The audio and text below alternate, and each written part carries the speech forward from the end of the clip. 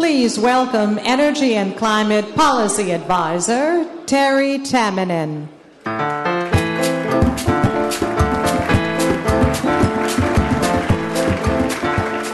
Thank you very much, and thank you to the voice of God. I don't know who that is that always comes over the PA system, but give her a great big round of applause, because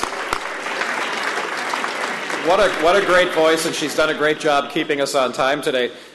You're in for a big treat, and I want to make sure everyone has a chance to come in from the back and sit down, because, you know, all of us have been working very hard the last day and a half, and we know that the work we've done here will actually spawn even more work for all of us in the coming days and months ahead. And none of it will be easy, but all of it will have a great payoff. But we sometimes need to take a breath and a moment to say to ourselves, what's it all for? What's the inspiration? Why are we really doing this? And so we're going to take a moment right now to get that inspiration as we go into our final panel session this afternoon and the signing of the all-important declaration. So, ladies and gentlemen, please welcome singer and actress from the movie August Rush and the popular television show The Young and the Restless, Jemiah.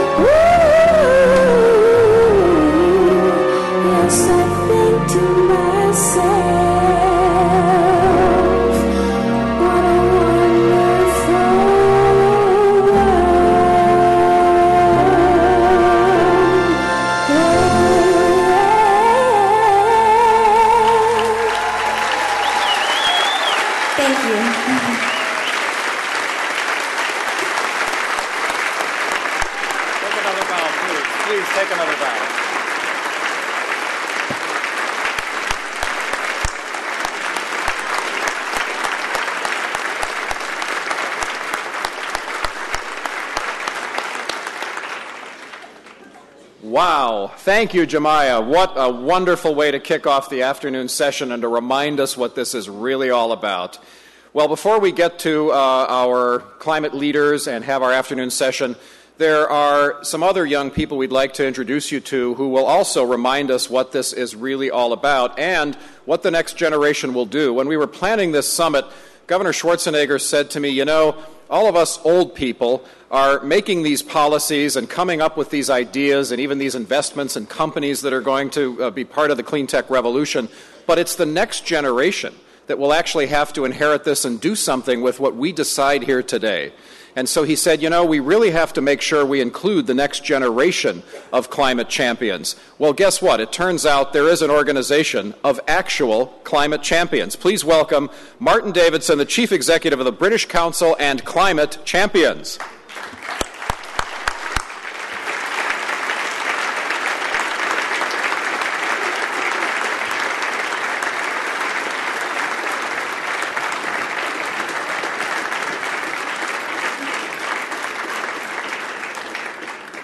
Thank you very much indeed. We know that 81% of young people around the world believe that the environment is one of the biggest issues for their generation. But we also know that they believe that they can make a difference. And today, you're going to hear from 9 young Californians about their work on climate change. You'll also hear about how they are creating international connections with their peers to design and promote global solutions to tackle a global problem. Now, this summit has shown that tackling climate change requires multilateral action. But this action is not the preserve of governments alone. It must also be taken up from people right around the world. And that's what we do in the British Council. We create people-to-people connections which stretch across borders. These connections provide the bonds which tie people from all kinds of community from right around the world together. They make individual action seem both less remote but also more effective. And that's key to making change happen. Through our work with partners right around the world, and here I must mention the Californian Air Resources Board, our partners here in California, we support the work of talented and passionate people right across the world who are committed to tackling the causes of climate change, and many of these young people are under the age of 18. And 9 of the 15 young champions are here today to tell you about, in their own words, why climate change is urgent and important to them and what they are going to do to address it. So I'll leave it to them to speak for themselves. Hello. We represent 15 California climate champions, 200 international climate champions, and millions of youth from around the world. We believe that climate change is a problem of our generation, and it's our responsibility to change the habits of society and repair our planet. From talking to friends and classmates, I've learned that in every school there is an untapped energy and enthusiasm to lead a sustainable lifestyle. Youth around the world are capable of creating positive change and need a voice in climate change negotiations. We may have different perspectives on the solution, we may speak different languages, and we may come from different backgrounds, but we all share a common purpose.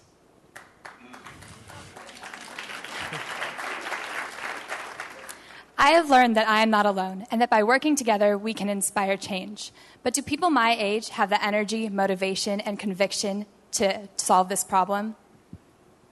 Yes, we do. We care about climate change because our economy, society, and quality of life will not continue for our children unless radical action is taken now.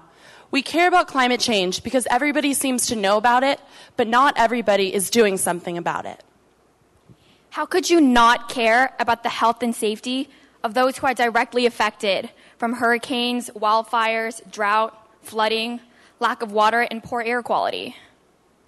I envision a future where everyone can live a sustainable life without stripping resources from others or coming generations. I wish for a world that operates on clean energy sources without emissions. I want to see climate change taught in schools so that classrooms can become models for sustainability and students can take initiative in starting changes related to climate change. When I look to the future, I wonder, how do we keep the next generation from taking the burdens on from climate change?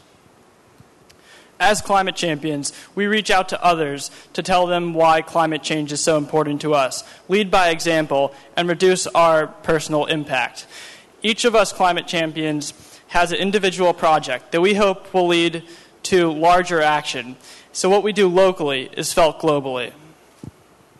And whether it's getting recycling programs or solar panels installed in our schools, or communicating our message through television and newspapers, or building websites and starting carpool initiatives, we're all tackling climate change at the local level.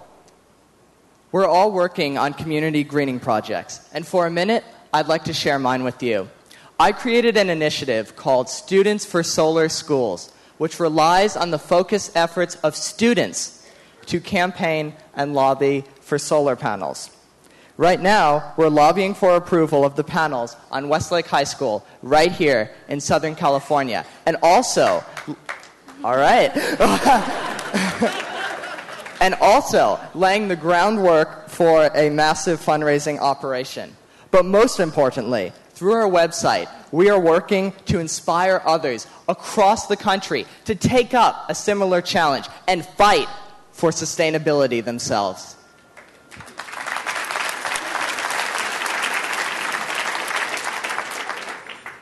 You are taking action too. Last night, you signed an important agreement to reduce emissions by protecting forests. You know and we know that no one person can do everything, but every person must do something, big or small. That means all of us and all of you. So together, let's figure out, what are we doing about climate change? All right. Thank you very much.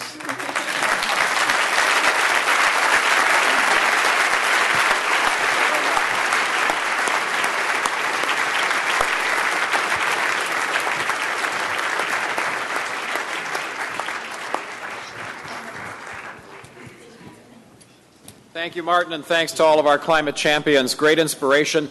Now, if you couldn't tell because they look very mature, those were high school students, and obviously our university students are equally important in picking up this challenge and taking this to the next level.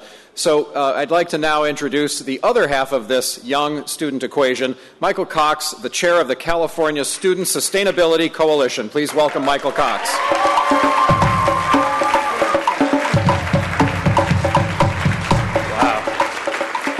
Hello, everybody. Thank you so much.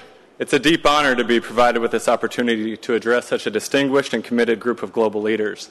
In particular, I want to express my profound sense of gratitude and elation to Governor Schwarzenegger for both his leadership on climate and for prioritizing the involvement of students and young leaders in this summit, both here in person as well as with the webcast co-produced with the University of California TV. Great strides are being made through this summit to effectively address the climate crisis, and I thank you all. I have a few brief, emphasis on brief, points for your consideration. Number one, we're living in extraordinary times, and I believe the climate crisis, like all the major crises created by our species and civilization, is rooted in a deeper crisis of values and the derivative manner in which we cultivate and allocate human capital. Number two, the vast majority of human capital is allocated in the sole pursuit of an economic bottom line. As a result of that process, we've externalized a tremendous amount of cost and risk, socially and ecologically, onto the greater system. And now, we are now witnessing a lot of that risk coming home to roost. Number three, over half of the population of our species is now under 30 years old, and that demographic trend is growing. We literally are the rising tide. Whether we lift all boats or flood civilization remains to be seen. Number four, if we are to unleash the latent potential of our species, especially the young, if we are to have a smooth transition from a civilization based on an economic bottom line to a civilization based on a bottom line that integrates economic interests with that of social equity and ecological integrity, if we are to transcend the danger and realize the opportunity inherent in the climate crisis, we must re-envision, reinvest, and recreate our educational systems. We must comprehensively green the education sector. Institutional practices, curriculum, research, leadership and workforce development, and community partnerships. This really will be our engine of change. And last but not least, the early movers who do this, who green the education sector, they will secure a competitive advantage in the emerging green economy and earn a leadership position in our emerging green civilization.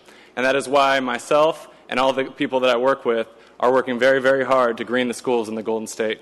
Thank you very much for your attention.